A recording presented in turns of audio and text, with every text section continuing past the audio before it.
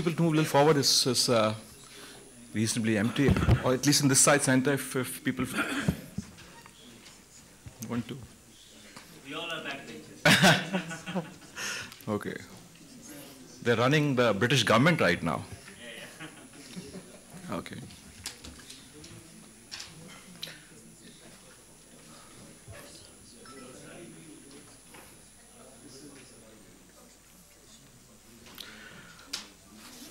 Sorry for this delay, but this rain, and hopefully we'll continue through the lunch, next two sessions.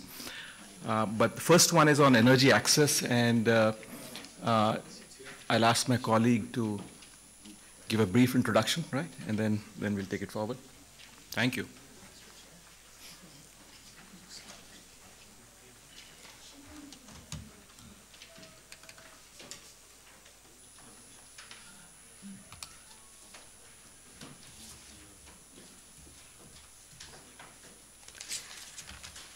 Good morning, everybody. For the first session today, we'll be discussing energy access and specifically electricity access in India.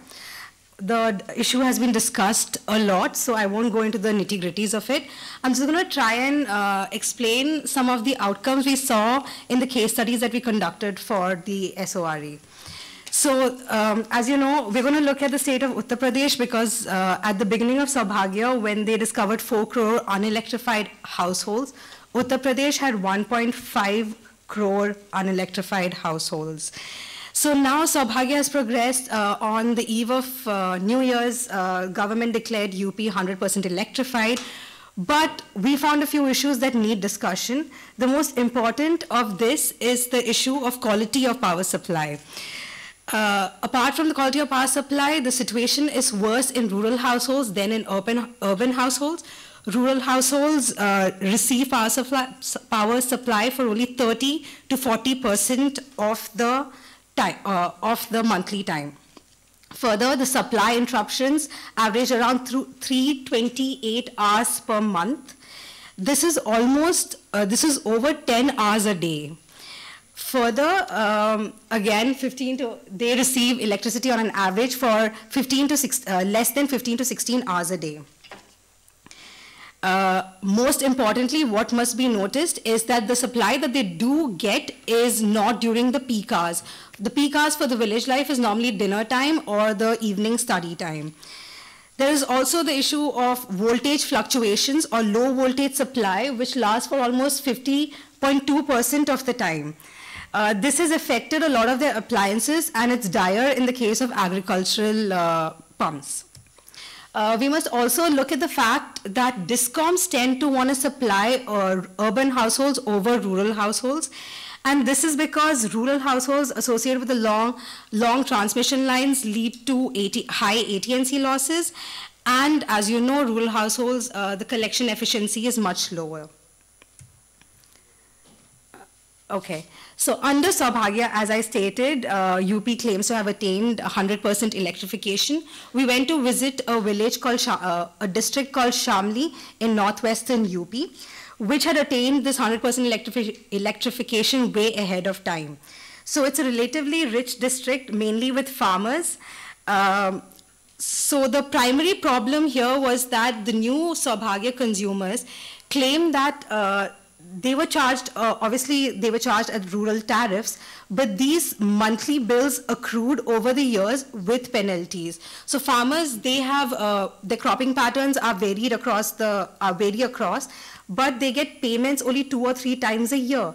So the monthly bills added on with the penalty charges were too huge amount for them to pay. There were also instances of seasonal laborers who were away from their household for 6 to 9 months, and they were still charged for the supply received during those months. Yes, so the affordability of the power supply is something that we must discuss today. So another very fun thing that we noticed was of the households that were electrified, not under Saubhagya, but before, they did not have meters, and the discom, the local discom PVVNL, had taken up metering for these households. So a lot of these households, so the contractors responsible for this had put up the meters, but none of these meters were actually connected. And so the Saubhagya consumers were the older consumers still pay a fixed tariff for their monthly usage, and the Saubhagya consumers went as far as to say that they preferred stealing the electricity because it didn't charge them anything, and the power supply was still abysmal, whether it was under Saubhagya or before Saubhagya.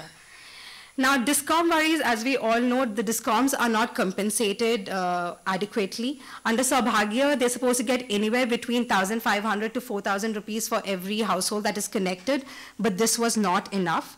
The subsidy burden borne by the discom is another issue that we looked at. We found somewhere between 3,000 to 5,000 for the 2.4 crore households under Saubhagya. But one must note that this will be borne by just a few discoms and not all state discoms, mainly UP, Bihar, Jharkhand, and Assam.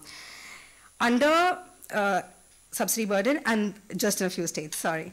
Another thing we must look at from the angle of discoms is the latest amendment in the Electricity Act that talks about separating carriage and content. Now, this is great for increasing the competition within the discoms, but this will get the larger and richer, this could give the option to the larger and richer consumers to move away from the discoms. That means discoms will have a disproportionately large number of rural subsidized consumers. Okay. Then there is the Uday scheme that we all know about, which is here to fix the financial situation of discoms, but not much has improved. The ACS ARR gap continues to rise, the losses continues to rise. In Shamli, for example, the newest electricity distribution division that came in after the introduction of Saubhagya had the highest losses and the lowest collection efficiency. Thank you. In following this, we must discuss mini-grids, because mini-grids, we believe, can help aid the discom supply. They assure power supply, but only for a limited time. So they're not merely a stopgap solution, but actually a supporting solution. What we must discuss today, however, are the high costs associated with mini-grids and the lack of exit options, which have led to none of the mini-grids adopting the UP policy. Uttar Pradesh was one of the first states to come up with a mini-grid policy. So this is something we must look at. I will hand over the panel discussion to Mr. Navroz Subash, who is the moderator. On our panel, we have Ms. Mahua Mukherjee from the ISA, we have Mr. Rahul Tongia from Brookings, and Mr. Sameer Nair from Gram Urja. Great, thank you so much, and thanks to CSE for pulling together this great two-day event and for inviting all of us. I think we had a little bit of a chat before. We didn't have a chance to chat, Sameer, but both the instructions from the organizers as well as the sentiment in the panel is we want to make this as discussion-oriented as possible. So we are going to perhaps just ask the panelists to keep their remarks to about 5 minutes each, and then we'll sort of mix it up a little bit.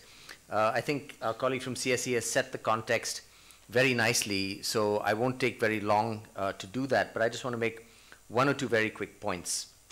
I think there is a plus side to the story that we should recognize, that this government, as well as the UPA government, seems to, at the central level, be committed, at least verbally, to electricity access as a big part of the political agenda. That is a good thing, right? Unfortunately, it's complicated because it's not really only in the hands of the center, it's also in the hands of the states. And the curious thing is that many states don't seem to see the way to winning votes being to provide good quality electricity. So a state like Odisha actually is trying to export electricity even while most of its population remain in the dark. Why is that? There's sort of a political challenge here, and something that some colleagues of mine and myself have written about in a book recently. We heard about how there is in practice, disincentive to provide rural consumers, low-paying consumers, because the payment from the subsidy is not covered in practice by the state government, and that is the core issue. Even if the line gets strung out, what is the incentive of a discom with failing finances like UP to further digger their hole that they're in even deeper? And the last couple of points that I want to flag is it would be nice if we get into a discussion, given the theme of this conference, on how renewable energy could disrupt this cozy arrangement of cross-subsidy and what the impacts of it are, and whether and how the carriage and content separation talked about in the amendments could also be disruptive. So those are just a couple of context-setting remarks. And I think with that, we will turn to our panel. And I think we're going to start with you. Let's start with Rahul because you are in 5 minutes. I know Rahul needs to leave to catch a plane. And so in the discussion, we'll make sure you're front-loaded, Rahul. But let's stick to the sequence for now, if that's okay? Sure. Oh. Okay. Thanks very much. I'm very happy to be here. I had some slides, but I'm not going to use them. In the interest of time, we'll just keep it to remarks. I come with a slightly contrarian position, which is that I think in India, relative to other countries, and I spent a fair bit of time looking at China's rural electrification strategy, and I had some graphs of starting numbers. I think it's safe to say that in India, for the reasons that Navroz mentioned about this center-state dual role, public expenditures are just not effectively translated into results, more so than in other similar countries. So from my point of view, if we want to be really serious about giving the electricity access job to a capable party that can carry it out, it should not be driven by the public sector. It can be paid for, or part of the cost can be covered by the public sector, but the actual doing of it should be with the private sector. So we are talking public-private partnerships. We've seen this before in the large-scale utility solar. We have all the solar parks are being built by private sector and so on. So I'm arguing for something similar. Navroz mentioned that we have to look at what can be disruptive. Here I want to just refer back to the work that was done by the World Bank and others on the multi-tier energy access framework. When we have to always keep at the forefront of our minds that access to electricity infrastructure is not the same as access to energy.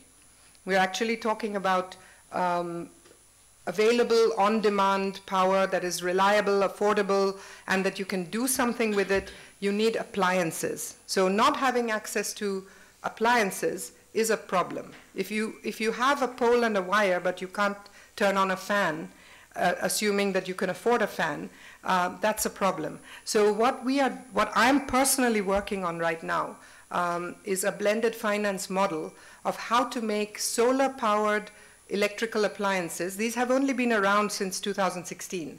The brushless DC motors that are, and I may just show one of my slides which has a picture of a whole bunch of appliances that can now run on solar, whether the electrons are coming from a mini grid or from a solar home system or from a standalone panel doesn't really matter much. The point is that the dealers of such appliances cannot get credit, which is why this market is not taking off.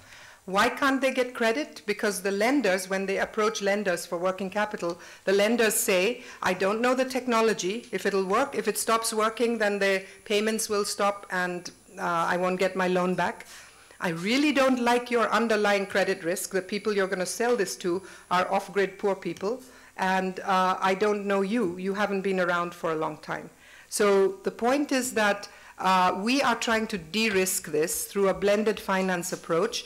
And what we are trying to do, if you could just come to my pictures of the appliances, please. That's, yeah, this one. So if you can actually use the grant money, a sort of three-tier structure, and the grant money from a third party to serve as the collateral that neither the developers nor the end user can provide, then you can offer a loan on better terms. And the key point I want to come to is that the end user must be able to pay for the appliance in small installments, small affordable installments, and have the actual appliance that he can run. Then he has a meaningful access to energy. And this is the key point, and this can only be done through the private sector. Now, there's one called Tier 2 plus, Tier 3 plus. Yeah. Let's not go into this model, but I'm basically saying there are some larger equipments, like the first one is a cold storage warehouse that is run on solar for harvest. The second one is a grain mill that is running on solar power in the middle of nowhere. The picture at the lower left is blocks of ice. This is from Kenya. So they are basically turning local water into blocks of ice for milk chilling, again with solar power in totally off-grid area, and of course street lights. So these are the sorts of things that in our model we are saying that we should give to the private sector to run it. To buy these assets, they need a 12-year loan, they need to run these appliances on a contract basis. Now, whether the contract is funded by an external financing partner or by the government of India is a secondary issue. But we are looking for these types of public-private partnerships where the private sector can come in and deliver meaningful energy access in a way that is that they are incentivized to do so. And finally, my last one with the umbrella, the risk. So private sector led or PPP, if you click again, yeah. So the risk, there are numerous risks, but what I want to say as my final point is that cooling is the coming challenge. Cooling, we are not really prepared for cooling buildings, cooling food and post-harvest, and cooling medicines and vaccines. And with warming temperatures and everything, this is going to be the biggest energy demander in our next 5 years horizon. And how we can do this using the nascent technologies that are running on solar, how we can give a huge boost to those and trigger the market so that these kinds of energy services become available where they're needed is, in my view, one of the huge challenges of what we mean by rural energy access. Thank you. Great. Thanks very much, Mawa. I think we'll have a very nice complementary set of 3 presentations from what I know of our panelists. So let me now turn to you, if I could, Samir. Yeah, good morning. So as you know, I'm Samir and I work for Gram Urja. We founded this company about 10 years back. And for the last 8 years, we've been implementing microgrids in 3 or 4 states of the country. So, right when we started doing this about, in 2012, we decided to focus on those locations, typically tribal hamlets in very remote parts of the country, most of central India, places like Jharkhand, some districts of Maharashtra, some districts of Karnataka, where we implement these microgrids in unelectrified hamlets. These hamlets are part of larger panchayat villages, which the villages themselves might be electrified, but the hamlets are unelectrified. Typical sizes of these hamlets range from about 25 households to at max 100, 120 households, on an average about 35 to 40 households. That was the size of these hamlets. And paradoxically, although that some of these hamlets were in remote locations, in terms of the economic profiles, quite often these remote locations could be somewhat better than some of the electrified villages because they happen to be in very specific, like Karnataka, in the forest areas of North Karnataka. Drawing grid lines was an expensive proposition because Supreme Court rulings kind of made it difficult to draw grid lines. So the regions were unelectrified, but the locations were not necessarily the poorest of the poor. They were people who had a lot of migrant income coming from people who worked in Goa, for instance. So aspiration was there, but there was no electricity, and there was no, at that point of time, we felt the possibility of grid extension. So we tried to identify locations which were unelectrified, were unlikely to be electrified, and were kind of better off on the economic. So that's how we started off. First one was in 2012, and as of now, we have about 70 microgrids functioning across the country. So into about 30-35 households, which makes it, about 2,000 kind of households which have electricity. Average size is about 7.5 to 8 kilowatt peak per village. So it's essentially the design is accounting for a usage of 1 kilowatt hour per household per day, which was kind of the norm that we had set in the new electricity policy back in 2005, meeting the development goals. So 1 kilowatt hour per household per day, and the focus was to try and figure out if there was a possibility to go beyond lighting and basic mobile charging for electricity use, starting from appliances at the household level, but also things like flour mills, irrigation pumping, because a lot of these are single crop areas where there is access to water, but because of paucity of energy, you can't do the second crop, for instance. So would it be possible to kind of improve the economic profile of the villages by using, so in doing all of this, we always tied up with a local NGO which was working in livelihood related issues in these areas, because as Gram Urja, our focus was providing good quality electricity, while the desire was to ensure that higher payment capacity comes in through economic upliftment, but that obviously was not something which our focus was. We would like that to happen, so we worked with NGOs which kind of felt that access to electricity was creating a problem in their work.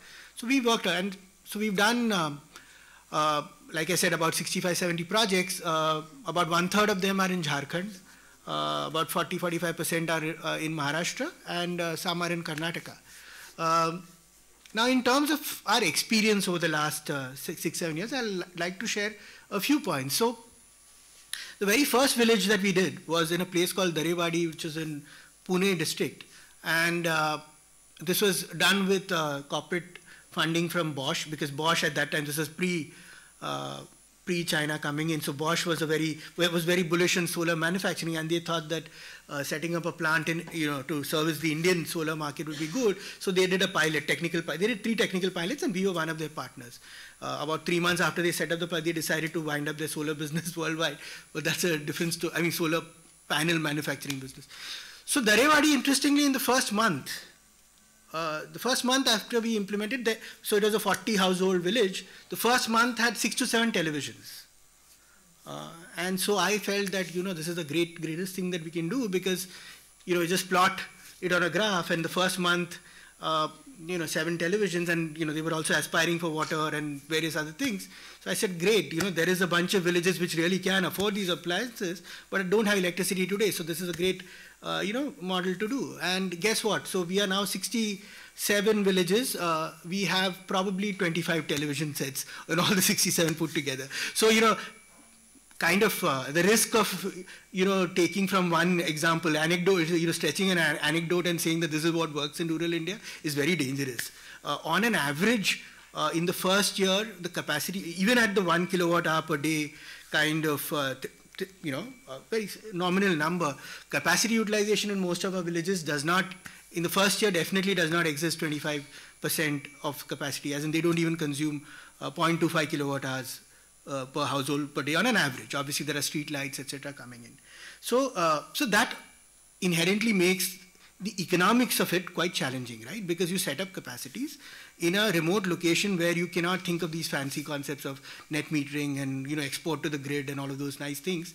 But, you have a battery-based system in a remote location which you need to kind of figure out, and to make it, to make the finances or the economics work is a big challenge, because predicting capacity utilization, despite whatever surveys you do, despite asking, is the biggest challenge in these kind of locations.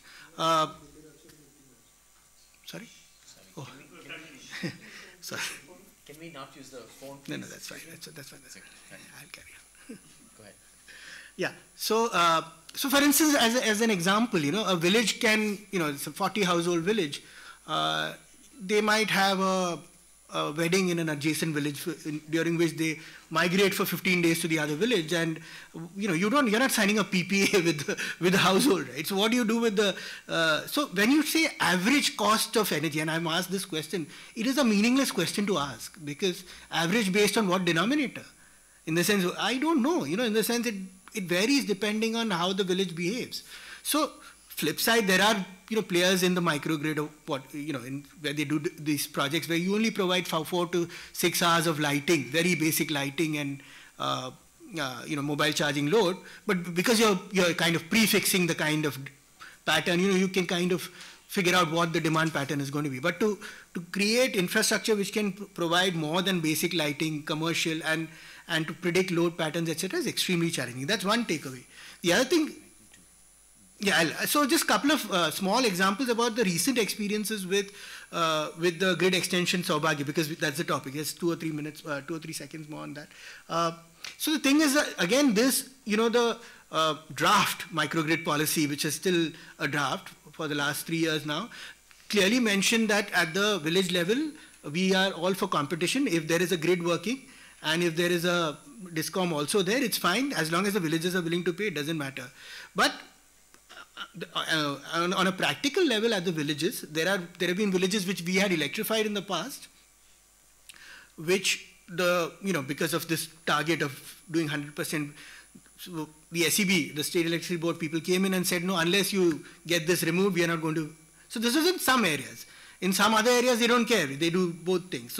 So again, an example in Karnataka, our grid was functioning for about 3 or 4 years reasonably well. The grid got extended. During the grid extension, something happened. Technically, their lines crossed our lines, our inverter crashed. So we went down, but villagers were happy temporarily because they got their electricity. But then about 2 or 3 months later, it was a 5-kilometer line into the forest, and some pole fell off somewhere. So their grid, so they had good electricity for 4 years, and then the grid got extended to over 4 kilometers.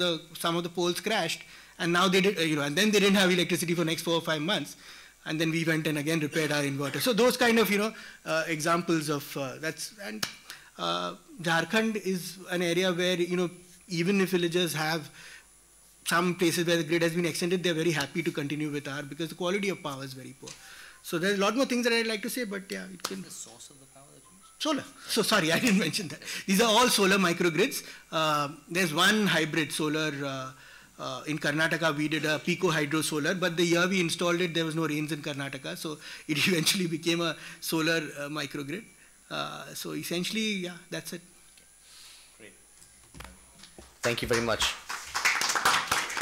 So I think we've had 2 presentations that sort of make the point very clearly that it's not just providing electricity, but it's also thinking about how people use that electricity and what it does in terms of their economic well-being that matters for its continuation.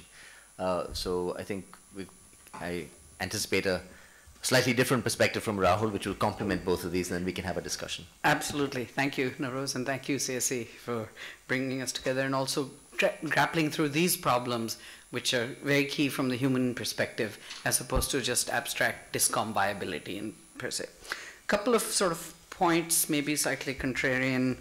You don't have to agree with everything. Some of these are just to put out there as a thought. We're at this world where we've sort of said, well, the state, the public isn't working, ergo move away and let the private take over. I'm not saying that's what you've said, Moa, but I mean, there is that sort of need that if this doesn't work. But I want to then come back to the same question at the fundamentals and the economics level, because that's what it all boils down to. If it's viable, if the incentives align of consumer and supplier, then it doesn't really matter whether you're public, private, and full cost or not. So that's where these devil is sort of in the details. The first thing sort of I want to throw out is, if you consume not too much power, it's going to be expensive. It doesn't matter if you're regular grid based, it doesn't matter if you're sort of microgrid, all of this, it is going to be expensive. Fixed costs dominate by far, and in this RE-centric world, it's in fact all fixed costs pretty much. This whole sort of belief that, hey, now we've got cheap RE. Well, rooftop solar or village scale solar is going to be not 2.44, it's going to be closer to 4.5 at least, and at a house level it's even higher, but it's still not too expensive. But you need storage, you need management, storage dominates the sort of PV costs. So that's sort of the first question. So it's going to be relatively expensive, 15-ish or whatever that number may be, 20, the different numbers. So now the question is, do you expect these people to pay it? They can pay it for a small volume. So a typical sort of number people tell me who deploy microgrids is up to 100 rupees a month aggregate bill is sort of the bound that they really see practical. So at 20 rupees a unit, that's 5 units. At 5 rupees a unit, that's 20 units. And there's a world of difference between these two. And now the question is, how does this grid really talk about 5 rupee power? Because they're on a model of cross-subsidy. Now the question becomes, who the heck are these guys going to cross-subsidize with? And that's really this fundamental question, which leads you to this policy recommendation. We have a paper on microgrids. You're welcome to see more gory details. Is whoever does any solution, microgrid, blended, hybrid, traditional, third party, they should get the same level of support that the traditional discom mechanism gets. Because otherwise it's just going to be really, really expensive. So it's not about subsidy, but also this cross-subsidy world that we need to think about. I'm a big fan of subsidizing capex as the one time, but variable costs should be charged. Otherwise, your discoms hate these consumers. Like you gave the example, that line went down and they're stuck. Transformer burns in a rural area, 3 to 5, 7, whatever days is gone. There are cases where villagers have to pay for it, which they shouldn't have to do it. So we need definitely higher quality. One of the sort of things we can get into later is this whole hybrid microgrid issue, because what CSE showed of these cheaper, simpler, but not necessarily the same spec microgrids, there's an issue with that. One is you won't be able to synergize DC and AC microgrids. Second, this is just a personal belief. Why are we sort of saying, let's give you a cheap, but then therefore it's limited in its capabilities sort of a solution? Because you're preventing aspirational loads, you're preventing growth, you're preventing sort of money earning activities as opposed to just basic lighting, which is relatively small in load. So this quality issue is very, very important. Last sort of point, this coming back to this public-private sort of a view. We have a paper some years back that looked at disparity of supply of the traditional grid. So once the wire is there, it's a quality problem now. Rural areas, if they get less supply than urban areas, we calculated this as a subsidy or a social welfare transfer from the rural to the urban. Because you're avoiding procurement of peaking power if you're short of power. Or so in theory, this should be costed into your ARR and it shouldn't matter. But now by not serving village area A, I've actually lowered the cost of supply on average. How much? Well, the beneficiaries of this lowering, of this extra load shedding, are those who actually get the supply. So when you do the math, which we've done in this paper, where we actually had rural, urban, actual supply data for a state, for periods of it, we found that rural areas are subsidizing their urban counterparts, which is, to me, the worst sort of public policy outcome that you can imagine. So until we have these larger conversations, not saying that how do you make them pay? How do you make them pay what they can, but yet give them quality service and let someone somewhere pay, whether it's cross-subsidized, whether it's upfront subsidy, whether it's alternatives? I'm agnostic. Thank you. Great. Thank you very much to all three of you. I think that was, both very complementary to each other and really laid out the richness of the issue. Can I just ask the organizers, I know you started late, how long do you want to, would you like this panel to go on until? I'm sorry, the 1 hour? 1 hour. Yeah, okay, so that makes it around 11:20, 11:25, is that what we're aiming for? 11:30, okay. All right, so let's have one round of exchange on the panel and then maybe we'll open it up. So something that was implicit in, I think, what everybody said on this panel, I thought, was that the objective of our rural access and electricity access policies in India has been to get, well, first of all, just wires, but then generously on occasion, electricity down those wires, without thinking about what that electricity is used for and whether or not it actually, in particular, contributes to productive work that then, over time, allows people to actually pay more for it. So Rahul's point that thinking about this as an upper limit a household can pay a month, is that actually a hard upper limit, or does it depend on whether the electricity can be used for more productive avenues? So maybe just pose this question to any of you who want to take it on. Would things change if we thought about electricity not from the point of view of demonstrating that we can get electricity and then get a vote out of it, but actually electricity as an engine of development? And what would it take to make that happen? without answering your question, I want to make a split. There's lighting and the basic human needs, or minimal, maybe add a fan, comfort, or some household. Then in productive, you've got the other extreme, which is pump sets. So irrigation pump sets are such a large load vis-a-vis household that it completely changes every set of calculus and equation. So it's very hard to mix them up, especially on certain sorts of models. So now the only question that I now, without answering it, throw it back to my colleagues, is what are all the other things? And I'm sure Mahua has looked at this in detail. And that's really where I think a lot of work absolutely can be done. Productive loads that are not as demanding as irrigation pump sets, for example.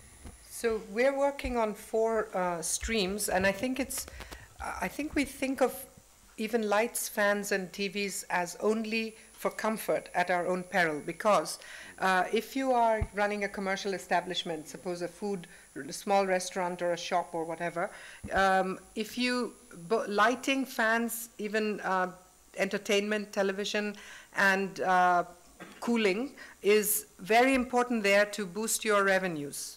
You'll have more customers, more traffic. So we have basically 4 tracks in the work that I'm doing. We have the inside the house, which is the comfort, as Rahul put it. Then we have productive uses in commercial establishments and shops, any kind of livelihood that can add value. Appliances can add value.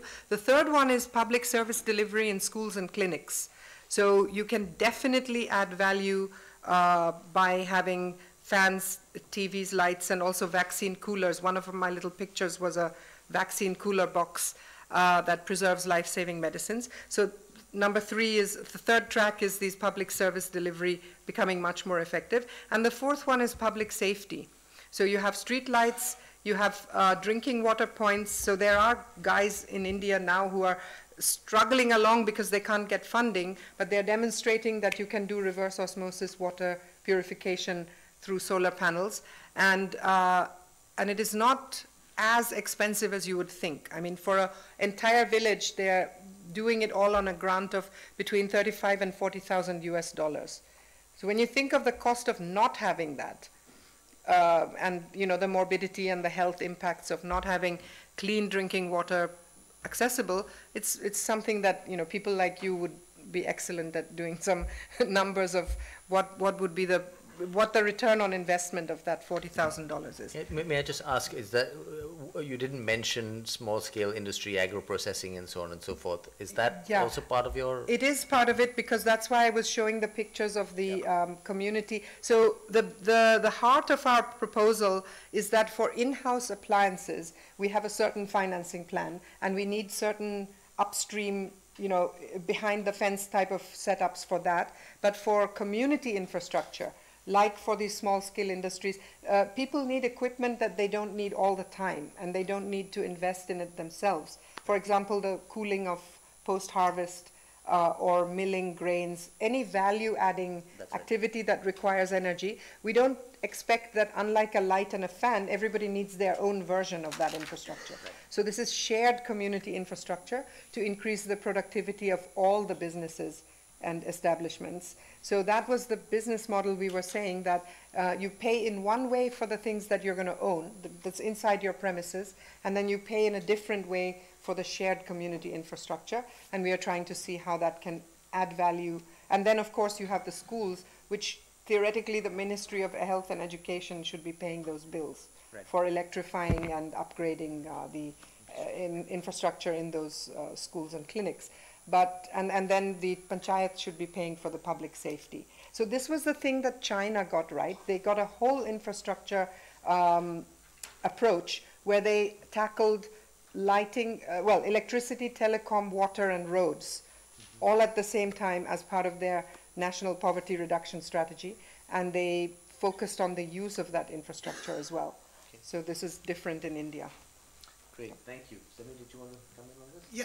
Yeah, just a small point that, I think what I heard you say is that someone needs to think about the, the productive loads that can come up, but that someone necessarily need not be the discom or the energy service provider. Like, as a micro example, we work along with NGOs, and the belief is that the NGO has done a survey at the villages, has figured out what are the kind of loads that are required, and therefore we design our systems accordingly, right? So there's no point pushing a larger solar plant there if the villagers finally don't want. Just as an anecdote that I'd like to share, in 2013 we went to Chhattisgarh and spoke to a professor at a university there who said that, and we were very excited about telling them about solar, this, that, and we'll do this, that.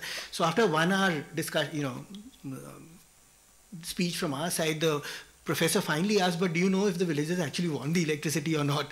So, so we had kind of missed that point. It's important to kind of go and survey and figure out what they want. And to expect the discom or the energy service provider to also think about, what are the commercial, to kind of get the commercial, to catalyze the commercial load is kind of, difficult. It needs to be some other part of the story. So in fact, I would love to hear more, maybe even from CSE or anyone who knows. 6,000 out of 22 or 24,000 in the Shamli area that was shown didn't want electricity. Correct, exactly. Now that's a huge number. That's not a sort of fringe. If you look at poverty deciles and sort of NSSO sort of thing, this is not just the edge and the extremely marginalized. You're well beyond that level. So really understand the question that was asked to interpret that. Did you want to? I just wanted to add to that in the Shakti Foundation had done a survey in Rajasthan for one of the solar appliance developers.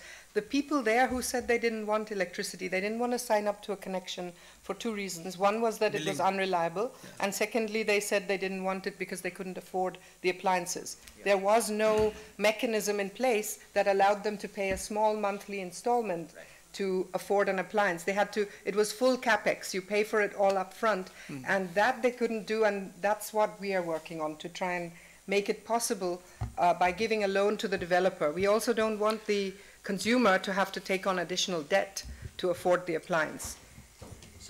So I'd like to open it up at this stage. I want to sort of also acknowledge that at some point Rahul may just gracefully slip away, and we'll all, thank him in advance in case he needs to do that. I want to turn it over to the audience with just 2 quick observations. If we think about this whole, so let me just say that some years ago I did some work in Bangladesh, and their so-called rural co-op structure basically says, we are first going to look at whether a particular region is likely to have enough productive load, and only if we think it's going to be cost effective will we even extend the line, right? It's a bit draconian, but that's the approach. The US, almost a century ago, did exactly what Mahua said. This basically low-cost installment-based subsidy of appliances to increase productive load at the time electricity was provided, right? So we have these models. So rethinking electricity to how we enable productivity and use it as an engine of development as a starting point would help bridge this gap. The other thing I want to pick up is what Rahul said, which is if you look at the true cost of providing rural consumers and what they provide to the grid in terms of flexibility and so on and so forth, and effectively count in the subsidy, then suddenly that economic gap closes from both ends. So there's a closing of the gap from the discom perspective because of the true accounting, and a closing of the gap from the user perspective by thinking about productive expenditures. That might be a more useful way to think about electricity access debates in India. But with that, sort of throw that in a more focused way back to the audience. Let's get a round of questions on this. Maybe can I just ask, can you tell us a little bit more in response to Rahul's question about Shamli, but very quickly, please. Yeah. So out of the 6,000 households, 3,000 were ones that were defined as unwilling by the Saumati dashboard. So as you know, the 4 crore initially identified, the numbers have changed down to 2.4. And about 3,000 were ones who rejected because they said they couldn't pay and they did not want this insufficient power supply. Okay, thank you. So. Well, the larger issue is that. Could you please introduce yourself? I am Deepak Gupta. I was Secretary MNRE, and my cadre was Bihar. So before that and after that, I visited many villages, not only in Bihar but elsewhere too. And for the last 10 years, we have been discussing these issues. So one issue is that the time has come not to continue discussion, but to find something which can actually be done.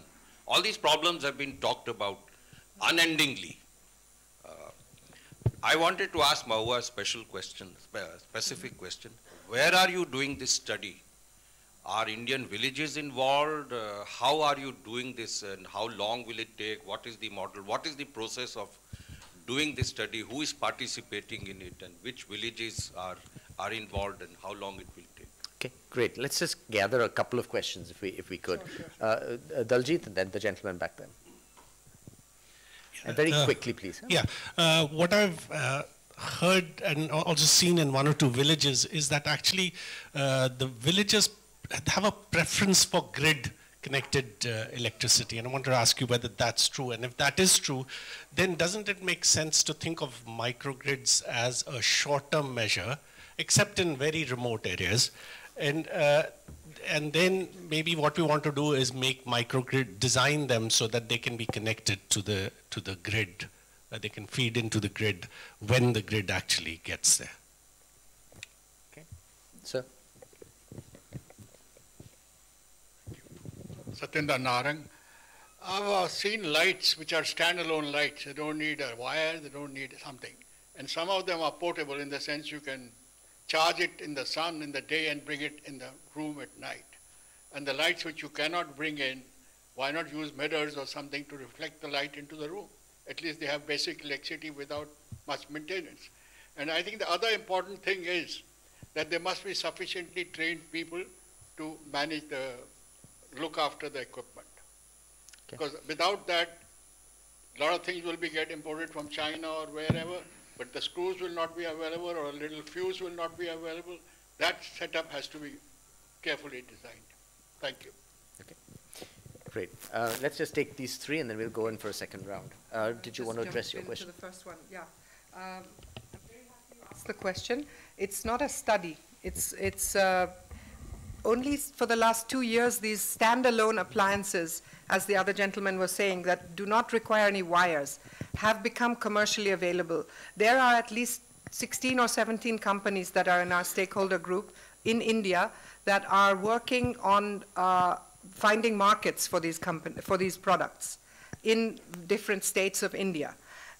We don't tell them how to do their business. These are startup companies that are distributing these standalone products, and we are trying to help them to get funding because we've understood that they cannot grow their business, which is what we want to see, unless they can get a proper type of funding that meets their requirements. Today, they are only selling to people who can pay the full cost up front. So $7,000 rupees for a solar fan, for example. A lot of people cannot pay that.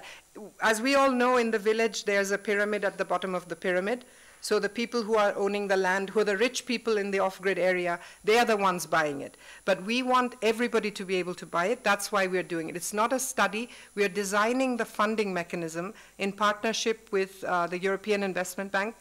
And we are working on that. I'm not at liberty to get into details because it's not there yet. Hopefully by the end of this calendar year, it'll actually be available in the form of loans to the distributors of these products. Once they get the loan, then the de-risked loan, then they can offer payment terms to their customers. That's what we want. Then the need for wires and grids and all of that would not be there. Wherever the microgrid, because let's remember, the villages are chosen by the microgrid developers. If you happen to be unlucky and in a village where a microgrid is not coming, does that mean you shall never have a fan, never have a TV? At the moment, it means that. But what this revolution in terms of standalone appliances has done is that it no longer needs to mean that. You can still have these things if somebody can make it affordable for you. I'll stop there. I'll also comment on how you select the villages. Right. So, in response to the question about whether the grid is a preferred mode in the villages, it is actually not a uniform answer. It depends on the state. So we, like I said, we have 3 states which we do lots of work in: Jharkhand, Maharashtra, and Karnataka. So in Jharkhand, it's very clear that the preference is not for the grid. There have been villages in which the grid has tried to come in, and the villagers have said, we don't want the grid. To the extent of, how it can get in Jharkhand in terms of, they actually said that we don't want it because we know that the quality of supply in adjacent villages is A, very poor in terms of number of hours, B, also in terms of, in terms of governance related issues, billing, can it be, can there be a problem in terms of excessive billing? And so in those kind of states or locations, often the grid is not necessarily a preferred mode at all. So of course, when the grid does improve, what happens is a different question. But in Maharashtra, yes, we have faced the other problem where we have put in grids, but some villages have said that, So our model is charge for OPEX, like Rahul mentioned. We charge for OPEX, CAPEX is subsidized. Charge doesn't, it's kept in a account, in an escrow account, which they use for batteries, etc. So, but the grid is free, right, for the BPL, as in whether it is technically charged or not. So they then have a preference to go the other way around. So it's not a uniform answer all around. But wherever we do our microgrids, they are ready to be integrated with the grid, like you mentioned. When I've seen this preference for grids, it's because they can put, even load it more. You can put in appliances like TVs and so on. So all our microgrids can be used for televisions, can be used for refrigerators. There are villages in which people have used floodlights to play volleyball using a microgrid. So so that's not necessarily representative of all microgrid players in the country, but ours, like I said, is 230 volts, 50 hertz AC with 1 kilowatt hour per household per day. Pretty much any kind of load, conceivable load in those kind of villages it can take care of. So that's the Mercedes of. I mean, it's it's because a Bank of America or a Bosch, etc. is, we are successful enough in trying to convince them that's a good thing to do. We are able to do that. So it's not. I mean, I don't want to actually call it a negative by saying it's a creamy layer sort of a thing. It's a fundamental challenge on right sizing a microgrid. Correct. Absolutely. Because too little, you don't have the headroom. Too much, you're paying for it, which then gets to this question of productive. Yeah. If it's not equally distributed, then you run this risk of essentially socializing a cost which is benefiting a few disproportionately. Yeah. It's a very tricky, and the extreme solution is standalone productive solar with its own system, which then is loading all of the cost of that incremental headroom and size to that user. And there's that balancing act. How much are you supposed to spread it around for economic reasons versus social and fairness reasons? Yeah. Let's just maybe get a couple more questions.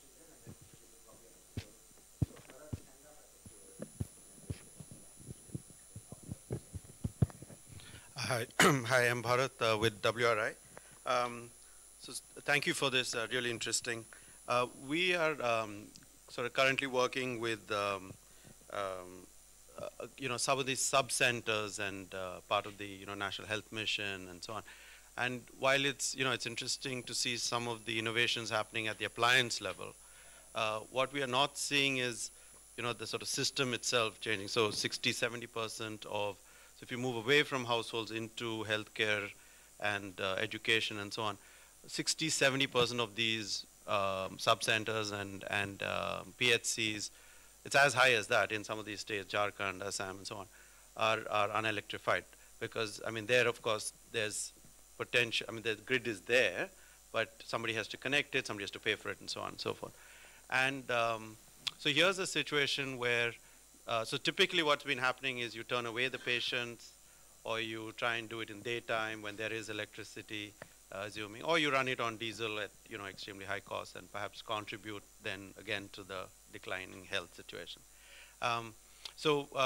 We're at this stage where we are working with some of these entities. They want to move to look at renewables as an option, but we are stuck at the issue of finance.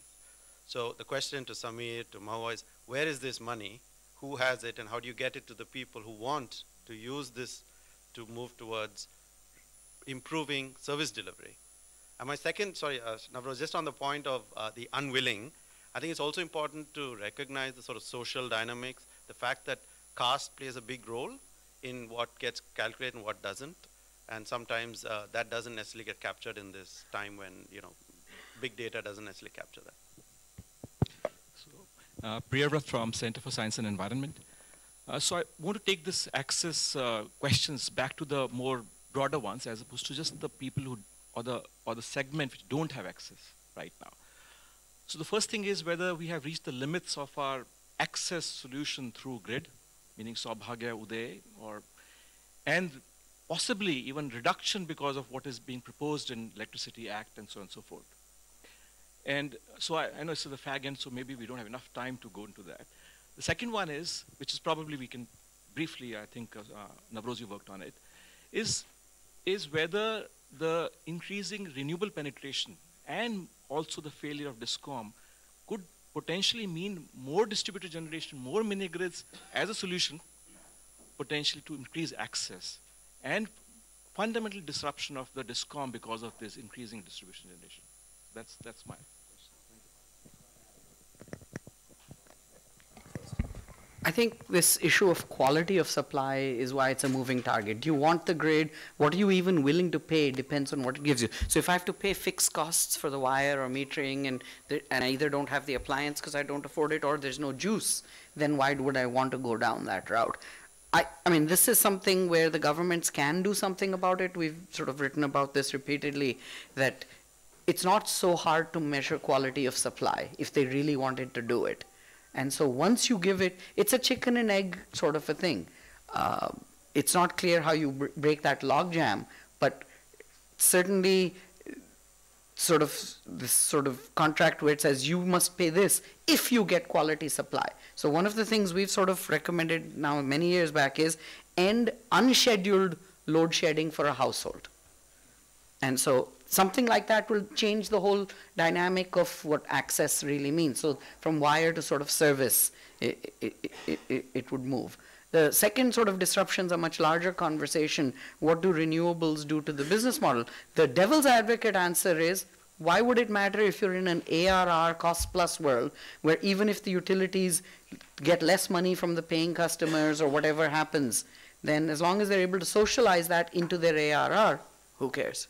I'm not saying that's what happens or should, but that's a devil's advocate view. Yeah. So if I just want to come back to Bharat's question, we are sort of daring to hope that these standalone appliances will become disruptive in the way that mobile phones, etc., were back in the day. So in about, let's say 5-6 years from now, if we can trigger this global market for standalone solar appliances, which right now is not getting triggered because the primary customers are seen as not being able to pay for them. So there's this chicken and egg problem. We want to remove that payment constraint and really show that there's like a market of 1.3 billion without access and 3.1 billion with weak grid. So a total of 4.4 billion people in the world who could go for this kind of stuff. Then there will be a lot more entrants and people will get funded. So that's kind of why we are pushing on this. We are going through the bureaucratic processes, as you know, with large donor organizations in trying to get this concept first taken on board and then funded. So that's why I'm giving us till the end of this calendar year. But also with these health centers and so on, the public sector does have to commit to pay its bills for electrifying. Now, maybe you're not going to electrify it with a wire that has uncertain electricity supply. Maybe you're going to electrify it with standalone on-site generation and battery storage and whatever. And that's why I was talking about public-private partnerships. The gentleman who had left had mentioned about needing trained people to run these things. So what we are saying is that you have people inside the house are paying for the things they're going to own, and then you will have qualified contractors with a service level agreement and a results-based financing to actually deliver and keep an uptime of all these shared community assets, starting with streetlights and the solar milling and the productive uses.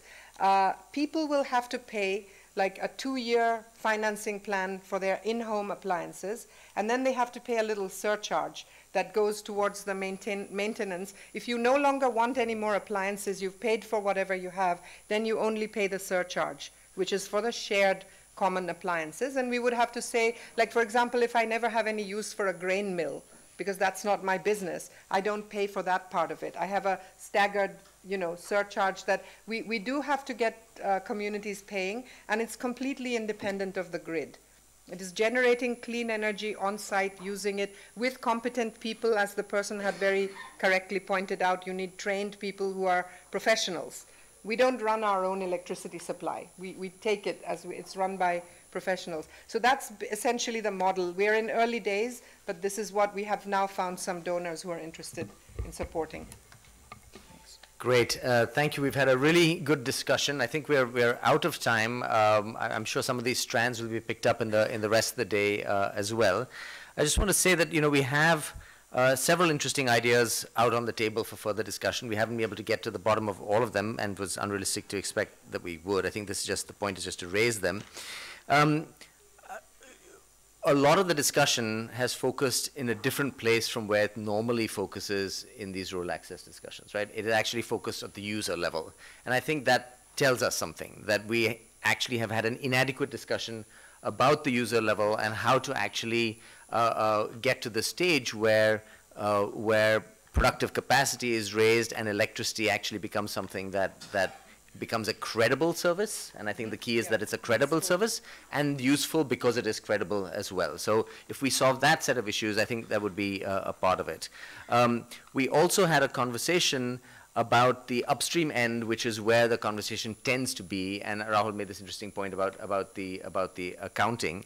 We have different business models for how we bring about this change in productivity. We had somebody talking about mini grids, and I think implicit in Rahul's question was a little bit of a challenge as to how scalable that is, given what it would take to provide the level of service quality. We have Mahua's model, which is, if I might use a metaphor here, is kind of the, in discussions around the Indian state, there's all these hand-wringing about how do we fix the Indian state, and then eventually the solution that is proposed is to bypass the state. Yeah. In a sense, this is a bypass solution that you are proposing. So there are some who think we need to fix the state, we can't do without it, which means dealing with the messy business of discoms. Other people say, that's not going to happen, let's just bypass. And I think those are two sort of extremes of solutions that are being proposed. In reality, I'm guessing the discussion is going to proceed on parallel tracks around all of those. We didn't quite get to the disruptive effect of renewable energy. Hopefully that's something that can be picked up. But clearly the renewable energy story from the grid side has the possibility of completely undercutting the cross-subsidy model around which a lot of rural access issues, debates are predicated, fixing that sort of entrenched cross-subsidy story. So I think we have lots of themes to carry forward, and I look forward to the discussion in the rest of the day. Thanks again to all the panelists, Rahul in absentia now, Mahua and Samir. Thank you all very much, and thanks to the organizers.